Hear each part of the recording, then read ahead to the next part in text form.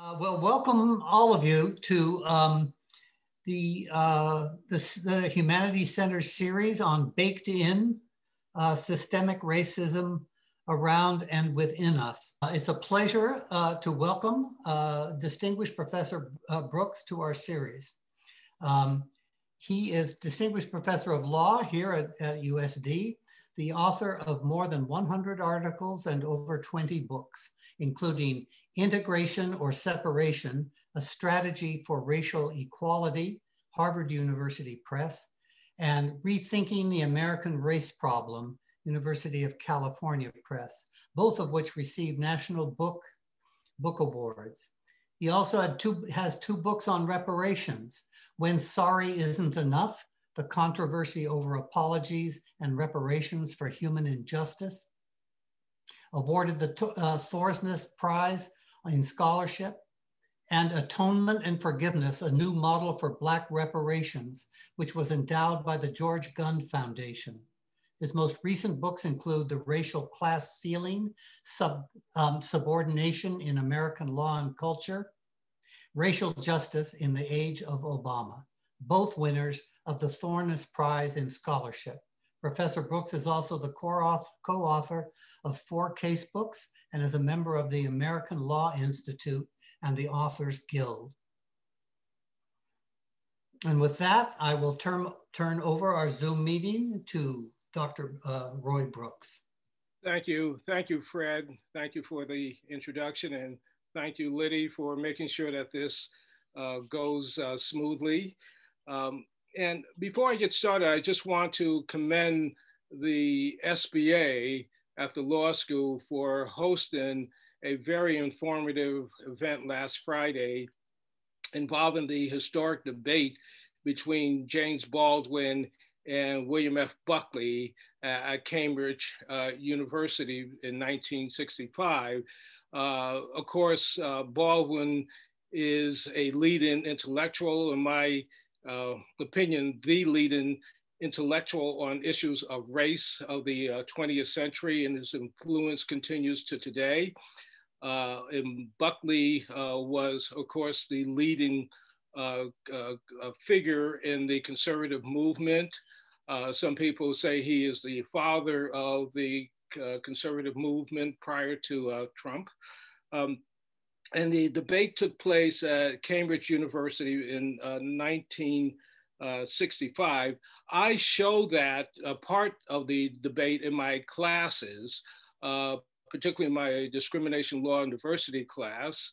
And I do it for 2 reasons. One is because the debate frames the issue of race today in our society. And the other is because of what happened after the debate. And this was not talked about enough at the event on Friday, and it sort of dovetails into my talk today. And what happened is Buckley's transformation. During the debate, Buckley was an unreconstructed racist. And he even wrote an article which appeared in the National Review, Why the South Should Win. After the debate, and I think the general consensus is that Buckley lost the debate. After the debate, Buckley went through this radical transformation on the issue of race. He was a big supporter of affirmative action as a form of reparations. He criticized the New York unions for their discrimination. He even thought that there would be an African-American president within 10 years of the debate. He also did some things with respect to the LGBTQ community, all within his Catholicism, though. So the question is, how is it that Buckley went through this transformation, and what lessons can we take from that? And what happened is that after the debate, Buckley was taken on a tour of the inner cities of Cleveland, Detroit, San Francisco by the Urban League. And he had an experience with African Americans, which up to that time he could only intellectualize about, something that many people do today. No experience, but a lot of intellectual observations to make. The other thing that happened, Buckley sort of continued his education when he hosted the Firing Line. He started that a couple of years after the debate. I used to watch it religiously every Friday evening. And he had as his first guest, James Farmer. That's one of the top civil rights leaders, among the 4 top civil rights leaders of the 1960s. And on his show, he, more than any other talk show on TV at that time, he hosted African Americans who were considered to be too radical to be on TV. So he had, for example, Huey P. Newton and Bobby Seals of the Black Panthers. He had Louis Farrakhan on the Nation of Islam any number of times, and that's how he became. So I think that what I take from that, and what I like students to take from that, is the notion that people can be educated, but they have to be individuals of probity and intelligence. And Buckley was educated. So I think that that's an important a point to take. The other thing I should note about Buckley is that he wrote about 36 novels, mainly spy novels. But he said that he hated writing. Tom Clancy, also a prolific writer, said that writing is the worst occupation, the worst profession to have. And so I sort of understand what they're saying. And so you sort of wonder then, why is it that they continue to write? And I guess it's sort of like the person, the guy who complains to the doctor that his brother thinks, he says, doctor, my brother thinks he's a chicken. And so the doctor says, well, why don't you turn him in? And he says, well, I can't turn him in because I need the eggs. And so we all need the eggs, I guess. Okay, let me turn to the matter at hand here. And that is systemic racism in the context of law. And let me say right off the bat that judicial decision-making, especially at the Supreme Court level, is a major impediment to racial advancement in this country, a major impediment to racial advancement. The problem is one of juridical subordination, Juridical subordination describes judicial decision-making, especially at the Supreme Court level, that inhibits or freezes racial advancement by suppressing the Black equality interest.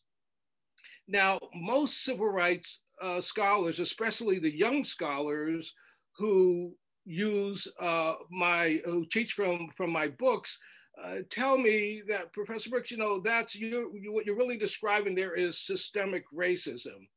Quite apart from the fact that there may not be a racial animus. So there's systemic racism despite the absence of a racial animus. The argument that is being made is quite powerful.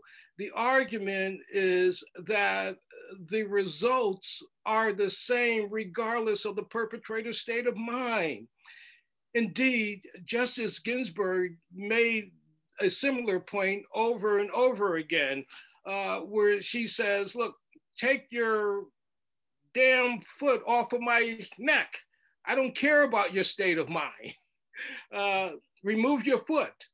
That was her argument. And that's the argument that they are making.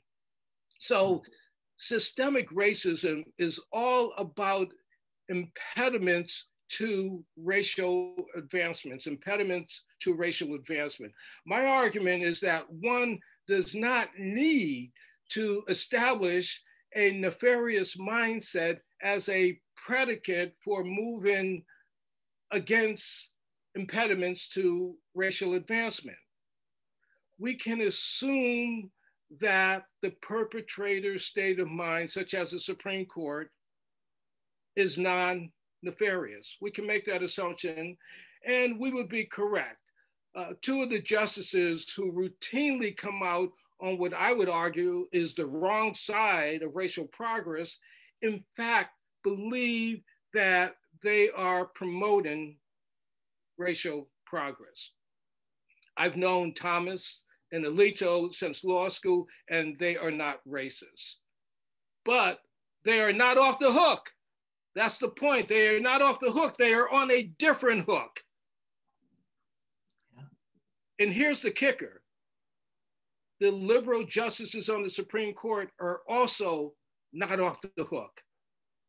Whether conservative or progressive, the Supreme Court's racial transgression, its contribution to systemic racism defined as impediment to racial advancement, has a name. And that name is juridical subordination, juridical subordination. So juridical subordination is part of the court's normal operating process. It's what it does. That is why it is important, I think, for students and scholars to think outside the box when studying received traditions of racial justice, systems of racial justice, whether legal or non-legals, alleged systems of racial justice. So our thinking about complex issues of race, identity, and the forces that give shape to our socio-legal order must be critical but respectful. So what I want to do this evening is to simply describe juridical subordination. Understanding the Black equality interest in civil rights law is central to understanding juridical subordination. That interest was first articulated by the Supreme Court in Brown versus Board of Education, decided in 1954. Brown versus Board of Education is the most important civil rights case ever decided by the Supreme Court. In overturning separate but equal Jim Crow, the Brown court embraced a vague concept of the Black equality interest, namely formal equal opportunity. And for the next 20 years, the Supreme Court, as well as Congress, fashioned two potentially conflicting norms that gave meaning to formal equal opportunity. What does it mean, formal equal opportunity? And these two norms are racial omission and racial integration, racial omission and racial integration. These norms define the Black equality interests ordained in Brown versus Board of Education, which in turn guided the Supreme Court as well as Congress in promulgating civil rights laws for African Americans and other protected classes such as women and Latinx throughout the civil rights years. That is to say, throughout the 1950s, 60s, and much of the 1970s.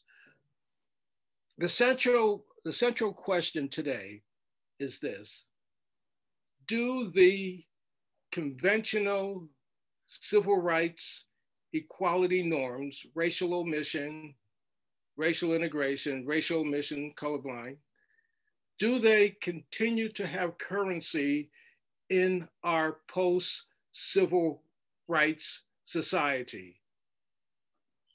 Not just for African Americans, but for other outsiders as well.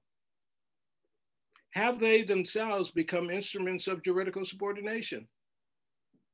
So let me begin with the civil rights years, which are roughly 1954 to 1972, wherein the court and Congress sought to define the racial omission and racial integration norms. Racial omission defines the Black equality interest as race neutrality. The government stance on matters of race should be colorblind. The government policies and practices must be colorblind. The government must take a neutral stance when it comes to matters of race. Racial integration defines the Black equality interest as racial mixing. All aspects of the government and government-supported programs and activities should be racially mixed. Educational, economic, social activities. Integrated settings produce opportunities for Blacks, for African Americans, and also remove all of the vestiges of prior systems of racial oppression. The racial integration norm is permissive. The racial omission norm is mandatory, at least in the way in which the Supreme Court uses them. Government entities do not have to take affirmative steps to promote racial mixing, but they must take affirmative steps to make sure that their programs and activities are facially neutral. That's how the Supreme Court sort of looks at it. Both norms, of course, presuppose desegregation. Racial omission and racial integration are potentially conflicting norms. And you see this in cases like affirmative action. Affirmative action typically promotes racial integration in a race-conscious manner, a manner that contravenes the racial omission norm. But the norms do not have to collide. So a colorblind decision making can support racial integration when it eliminates segregative conditions, whether they are de jure or de facto, and thereby allows integration to take place rather organically. But when they collide, something has to give. And the way the Supreme Court has it, the racial omission norm trumps the racial integration norm. Now, there are myriad civil rights laws passed during the civil rights years, constructed on Brown's foundation of the Black equality interest, formal equal opportunity, including the Civil Rights Act of 1964, 1965 Voting Rights Act, the Fair Housing Act of 68, and the Equal Employment Opportunity Act of 72. Now, here's the problem. The racial dynamics have changed a lot, not a little, but a lot since the civil rights years. They've changed. Thus, the old norms of racial omission and racial integration may not work anymore. Racial conditions since the end of Jim Crow are very different from what they were during the days of Brown versus Board of Education and also during the days of Martin Luther King. The Supreme Court in 1954 was dealing with a system of American apartheid. Blacks in the South were prohibited, not only from attending the same schools as whites, but also from drinking at the same water fountain, going to the same restaurants. Even the public restrooms were segregated.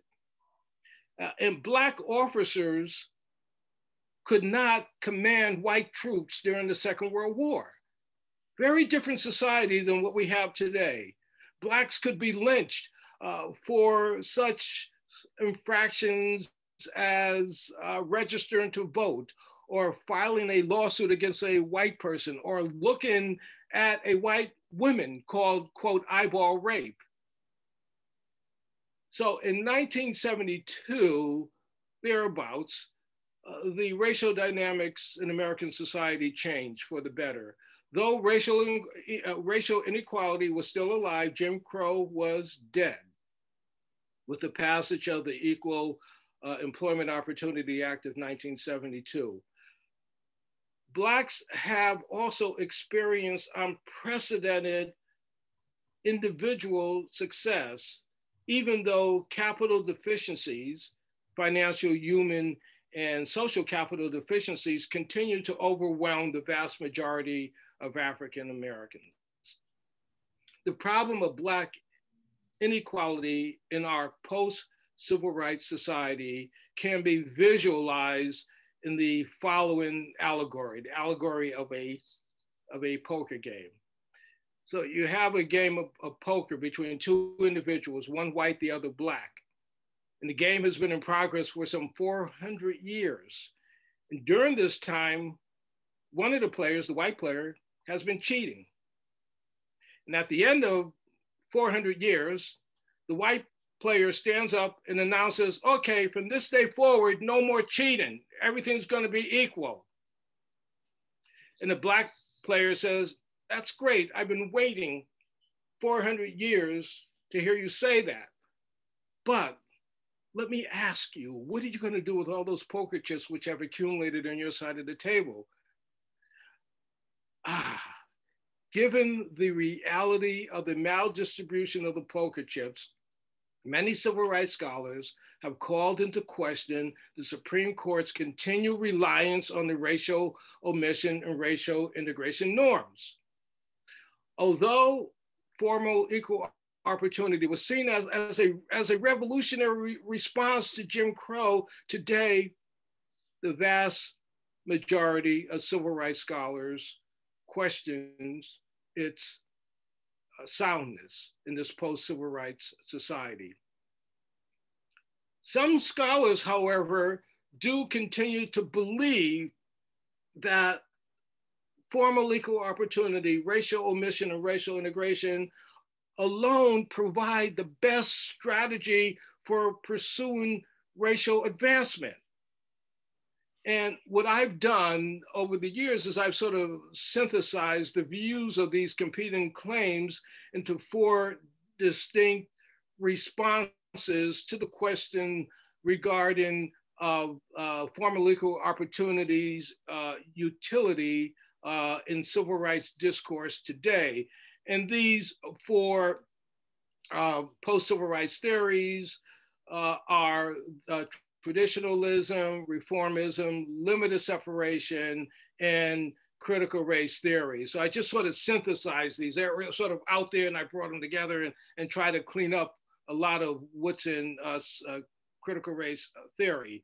And these positions are fully explained in the Racial Glass Ceiling, which was published, I think, in 2017 at Yale University Press, and then the Racial Justice in the Age of Obama, which was published in 2009 by Princeton University Press. So I only have time to sort of sketch the contours of these four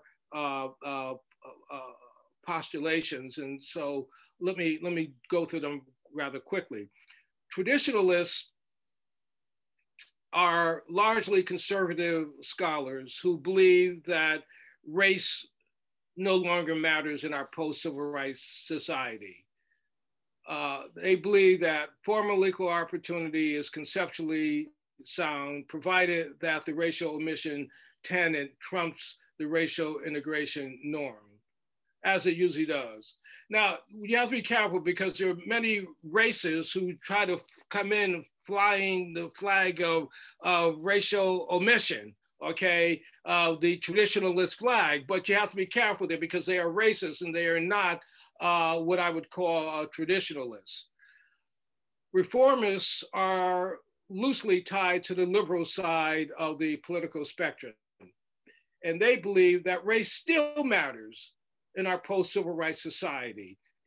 and you see Justice Sotomayor and some of her opinions, she'll say race still matters. Formal equal opportunity, reformists would argue, is conceptually sound, but operationally flawed. It is operationally flawed because the racial integration tenet is typically subordinated to the racial omission tenet. And both traditionalists and reformists believe that they are racially progressive in the sense that their positions offer the best strategy for moving forward in terms of race in our post-civil rights society. Now take traditionalism, for example. And again, I have to caution, you gotta be very careful about tradition because there's a lot of racists who sort of come in under the traditionalist banner. But a true traditionalist, for example, would argue, believes, look, wrongly, as I would argue, that race no longer matters in our society, and that in any event, race-conscious measures are socially divisive. We don't want to deal with them. Now, the Black traditionalists make the additional argument, which I think is a stronger argument, and that is that special treatment undercuts the claim of racial equality because such treatment portrays African Americans as hapless victims in need of special treatment. How insulting is that? Now, this is the argument that Clarence Thomas consistently made when he was a law student at Yale Law School a long time ago, and which he continues to make in his judicial opinions. The limited suffragists and critical race theorists disagree with the traditionalists and reformists claim that they are racially progressive. To understand the inadequacy of the racial omission norm, the limited suffragists and critical race theorists would argue, one need only consider Justice Harlan's dissenting opinion in defense of the racial omission norm in Plessy versus Ferguson, his decision, which was decided in 1896. When I was a student at Yale Law School, my professors threw that up, that this is the way, this is the gold standard here. Harlan assured the nation that America's racial order would not change under a colorblind constitution. And indeed, it has not. So limited separatists in particular argue that the Black traditionalists, and there are many out there, are too concerned about making whites comfortable, And I attended a session a Zoom session with one a few weeks ago, and that argument, I think, has a great deal of validity, the limited separatist argument there. So limited separatists and the critical race theorists offer oppositional, outside of the box strategies for achieving racial justice. Limited separatists proceed from the normative position that racial identity, racial solidarity matters most in the pursuit of racial advancement today. The best place to find a helping hand is at the end of your own arm. Thus, they believe in strong Black institutions that do not exclude whites or any other group. They say this is the best path forward. So the Black church, historically Black colleges and universities, Black schools. Again, there is no racial exclusion there. If you go to Howard University, Morehouse, you're going to see white students all over. They say, yes, come in, but you can come in, but you can't change the software. You can't change what we do, what our mission is. So the limited separatists would argue that formal equal opportunity is problematic because it leaves no room for racial solidarity or identity Uh, and therefore, it is conceptually unsound. So racial solidarity goes against the racial omission norm, right? Because it's race conscious. It goes against the racial integration norm because it believes in racial isolation. One way to understand limited separation, which is a very controversial outside of the box way of thinking about racial advancement, is to think of it as the sort of the intellectual side of jazz. Jazz has been described as unapologetically Black, yet non-exclusive. Critical race theorists' core post-civil rights stance is that white hegemony matters most. Formal equal opportunity protects and perpetuates white privilege. It offers no social transformation. And for that reason, formal equal opportunity is conceptually unsound, dead on arrival. Formal equal opportunity, the critical race theorists will argue, has given us all kinds of horrible cases coming out of the Supreme Court, among which are cases which protect de facto school segregation. We just talked about these cases in my class this afternoon, one case after the other. Milliken 1, many scholars believe it's one of the worst case. It's probably outside of Dred Scott and maybe one other case, it is the worst case that the Supreme Court has decided in terms of social justice, promoting social justice, many scholars would argue. The Supreme Court, the critical race theorists would argue, has given us cases that permit discrimination against Black hair. And the Supreme Court threatens the existence of affirmative action, the most powerful engine for reconstructing white privilege. So, and I understand what they're saying because there's a lot of evidence of this. So for example, in Racial Justice in the Age of Obama, I have about a half dozen charts that show that during the heyday of affirmative action, which was about the mid 1970s, which was pre-Bakke, the college participation rate for Black and brown students, especially brown students, was actually higher than the college participation rate of whites. Actually higher, slightly higher, but still higher. And that racial advancement took place without depressing the participation rate of white high school graduates. In my view, our understanding of systemic racism within and outside the law should be attentive to the diversity of core post-civil rights commitments to racial advancement and their concomitant subordinated effects. We have to take in a diversity of thinking or concepts. What matters most, and I think here I'm going to call upon the George Floyd metaphor. What matters most is for the Supreme Court to take its knee off the collective neck of African Americans. And I think with that, I will stop and we'll go to Q&A if anyone has any questions.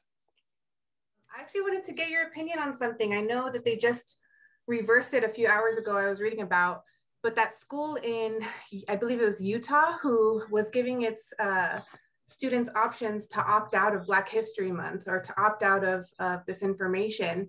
I think they just reversed that decision recently, but I wanted to get your opinion on whether, you know, in response, it would be appropriate to opt out of white history, or whether, you know, what's your opinion on the fact that they would even offer that in the first place? Yeah, what I would do if I could, I would probably bring Bill Buckley out of the grave and let him answer that, because you're missing out. I mean, we get white history, that's there, that's the default history, okay?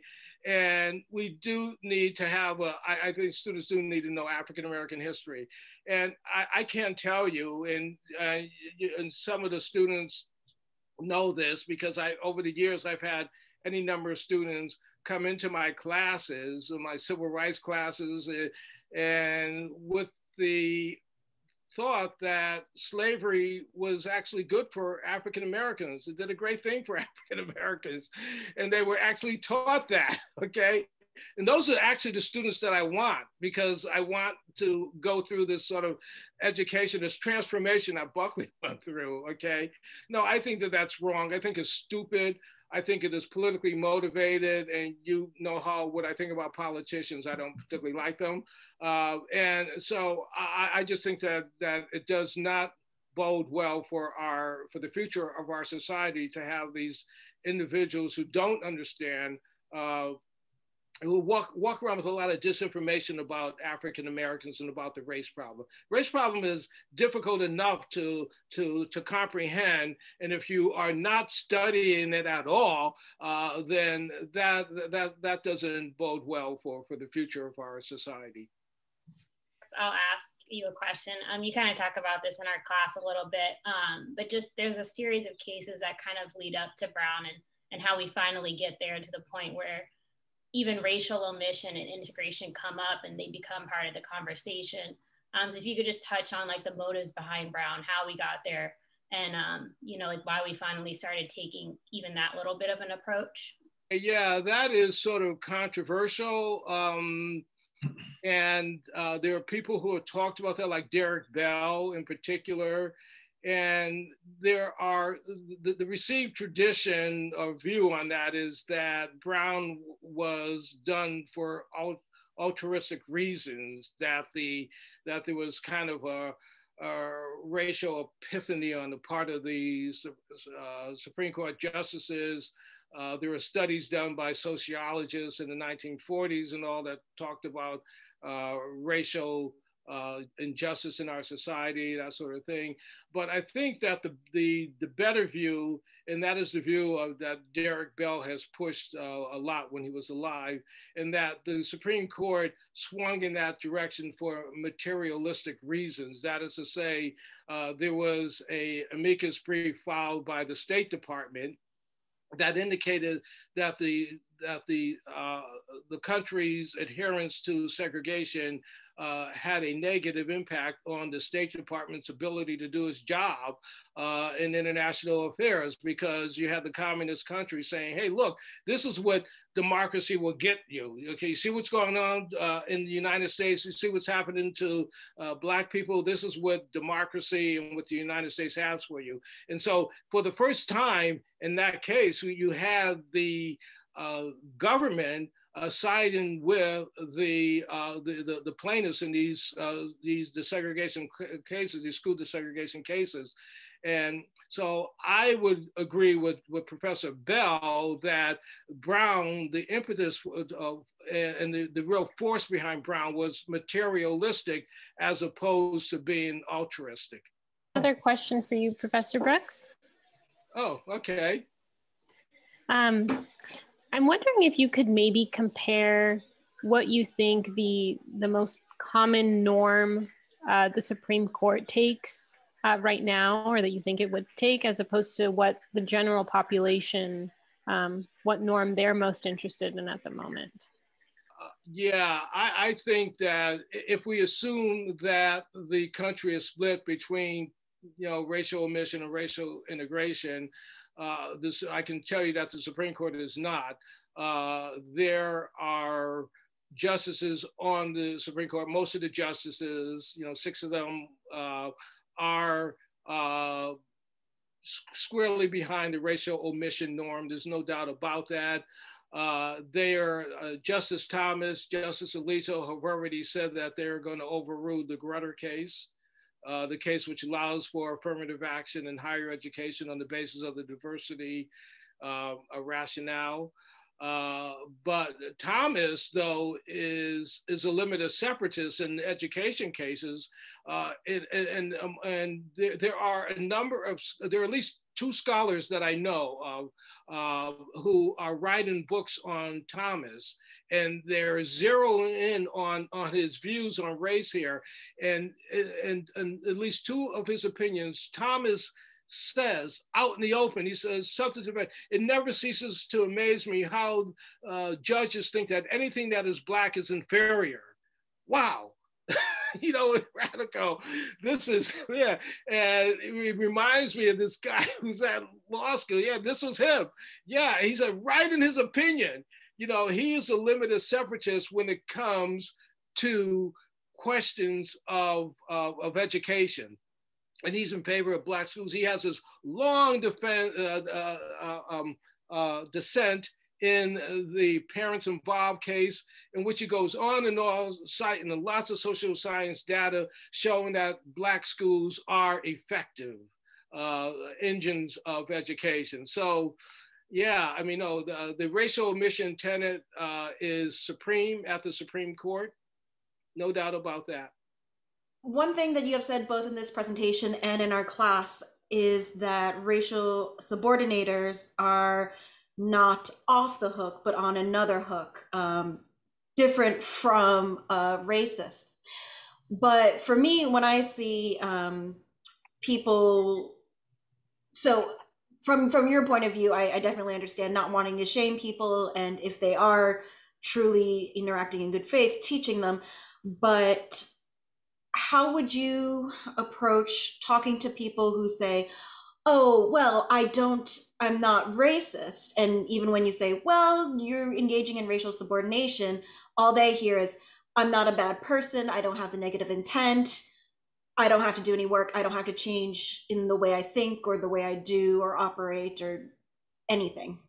I think first you have to decide whether or not the person you're talking to is a person of probity and intelligence.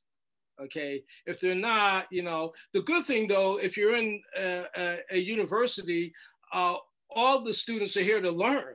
Okay, so they're teachable. Otherwise, it wouldn't be here. It's when you get outside of the university, venue, that's when you have problems. That's when it becomes more difficult to determine whether or not I'm going to spend my time and emotional capital dealing with this person, because some person you just can. And so, yeah, I mean, so what you do, you just have to bring them along. If there's integrity and intelligence there, you bring them along, and you have to have, and this is where Buckley is so instructive, it doesn't happen overnight.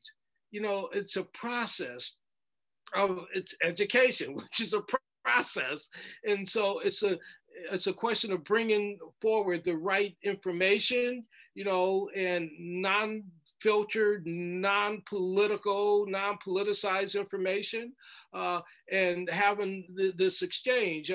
And what I love, like in my classes, especially my jurisprudence class, I get a person from the Federalist Society, and then a person is very progressive, and I spot them early on in the semester, and then I buy them coffee. I said, go out to have a series of talks, you know, and my experience has been, if you give people, intelligent people with integrity, the same information, they pretty much come to the same conclusions. Okay, they pretty much come to the same conclusions, not entirely identical, but they're moving in the same direction. Okay. Thank you. Any other students have questions? If you have time, Roy, I have one myself. Oh, absolutely. Yes. When you say Jim Crow is dead as of this or that date, what do you mean by that? Well, I mean that the government the government's sanction, the government's imprimatur for racial discrimination against African Americans in particular. That, so for example, you have I look at 1972 because that's when the Equal Employment Opportunity Act was passed. And in that act, for the first time, Congress said that state and local governments can no longer discriminate on the basis of race. Okay, so on the books, okay, and I'm always careful to say, even though Jim Crow was dead, racial inequality is not. We still have racial inequality because ending Jim Crow does nothing to repair the damage done over the centuries based on race. Again, it's about the maldistribution of the poker chips. And so, yeah, so when I say that Jim Crow is dead, I just mean that legally, you can't discriminate on the basis of race, but it doesn't mean that racial inequality is dead. Racial inequality is alive and unfortunately well today.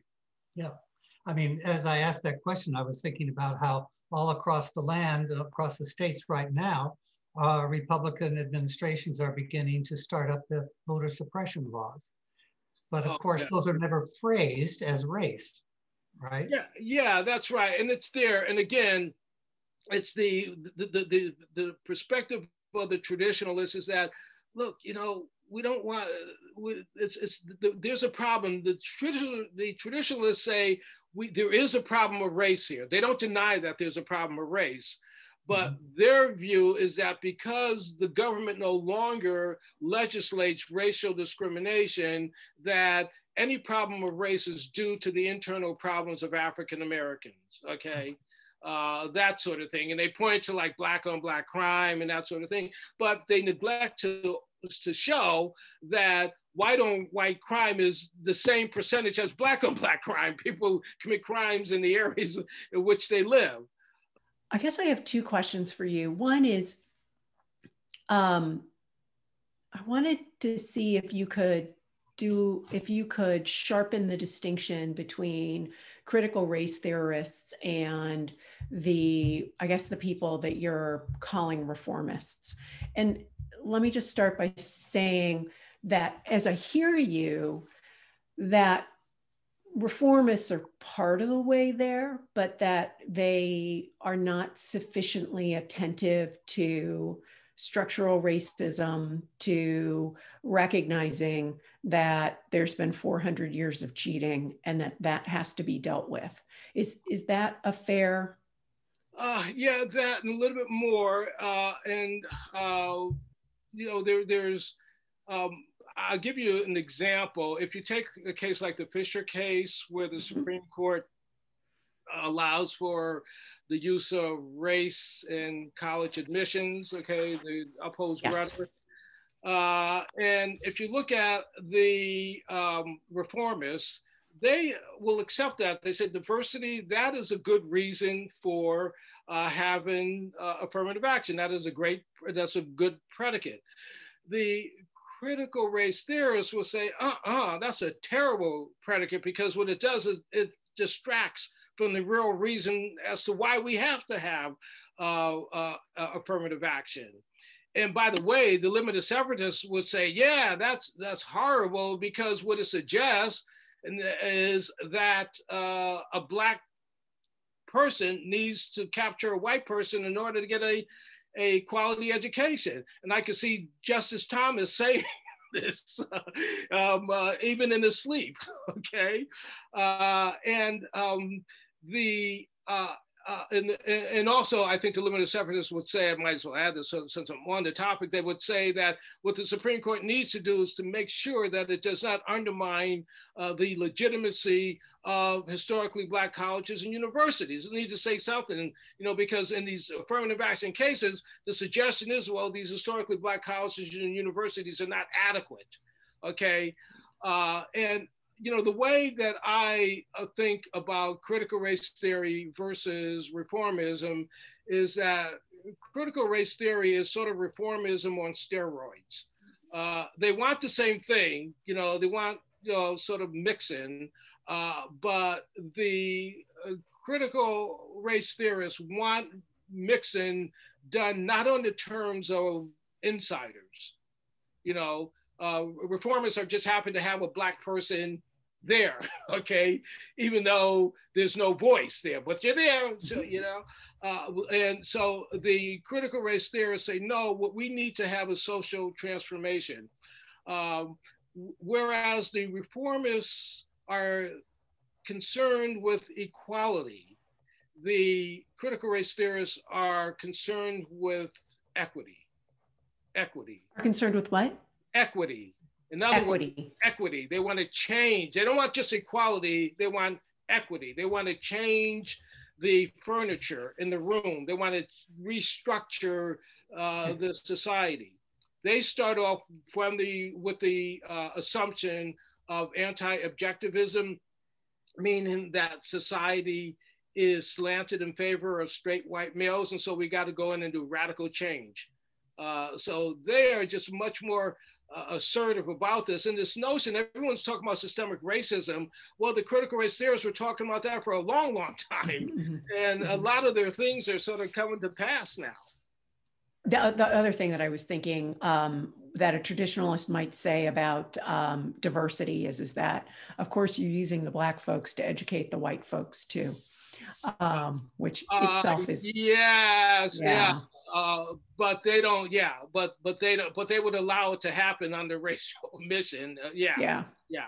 So my second question is where you would situate yourself and where you would situate your call for reparations. Thanks. Oh, golly. I mean, you know, I am so non-committed when it comes to this stuff because, you know, I have to teach it and I don't want to seem like I'm taking sides that to be honest with you, I really don't know where I am. I really don't. In terms of reparations, though, I do know where I am there. And there I am in favor of what I call the atonement model. That's kind of my contribution to the discourse on reparations. And there, I'm not at all concerned about compensation.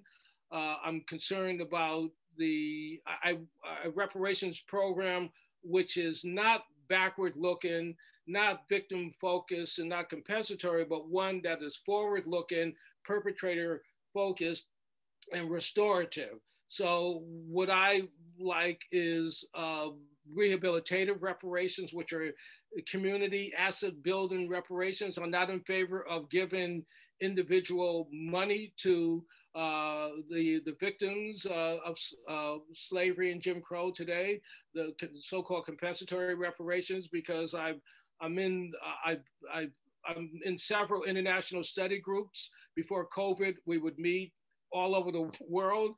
And what I got from the attorneys who represented the victims in South Africa at the fall of apartheid is that money given to individuals, 1 year later, these individuals were poor again. So I just don't see it that way. I should mention, though, that my really good friend, Sandy Doherty, who's a professor at Duke, he disagrees with me. And he has a strong argument because he says that individuals should receive money because otherwise you're denying agency to them. And so it's a tough argument. And I recognize that on both sides, there are good arguments on both sides. And that's all I do. I just, this is why I'm non-committed. I just, and always in sort of the educational mode. And I just want to look at the issues on both sides. I'm glad I could never be a judge because I would never know how to decide. Thank you so much, Professor Brooks, for coming. Thank you.